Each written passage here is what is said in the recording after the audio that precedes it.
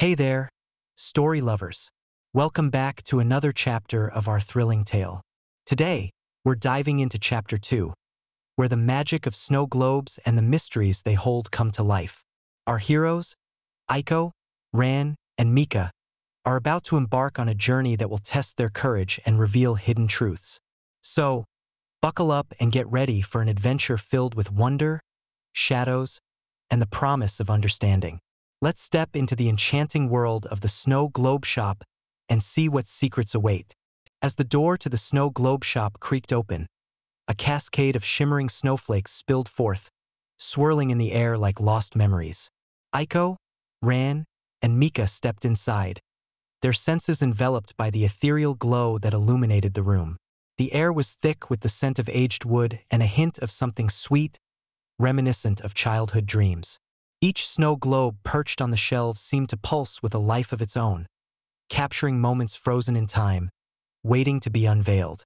Aiko's heart raced as she approached a globe that depicted a vibrant festival scene, the figures within dancing joyfully, their laughter echoing softly. Yet, beneath the surface, Aiko sensed a heaviness, a shadow lurking just out of sight. She turned to Ren, whose skepticism was palpable. Ren stood with arms crossed, eyes narrowed, as if daring the globes to reveal their secrets. "This is just a trick, Aiko. They're just glass and water. Nothing more," Ren scoffed, but Aiko could see the flicker of doubt in Ren's eyes. Mika, ever the dreamer, reached for a globe that sparkled with a kaleidoscope of colors. "Look, it's beautiful," Mika exclaimed, their voice filled with wonder. But as Mika lifted the globe, the colors began to swirl violently, and the room darkened momentarily. Aiko felt a chill run down her spine, a whisper of fear creeping in. The keeper, a shadowy figure cloaked in tattered robes, emerged from the shadows, their sorrowful expression deepening. Each globe holds a story, a fragment of the past that must be confronted.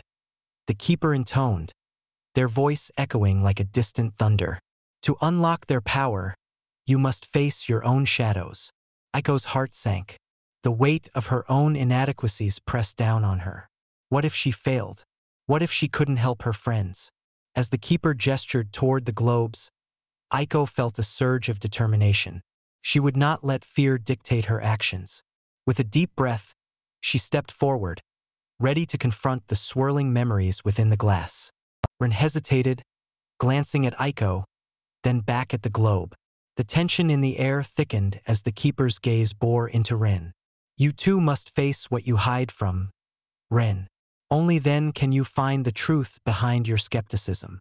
Ren's expression shifted, uncertainty flickering across their face. Aiko reached out, placing a reassuring hand on Ren's shoulder. "We can do this together. We'll face whatever comes." As the children prepared to engage with the globes, the atmosphere shifted, the air crackling with anticipation. Each child felt the pull of their own fears, but also the promise of understanding and healing.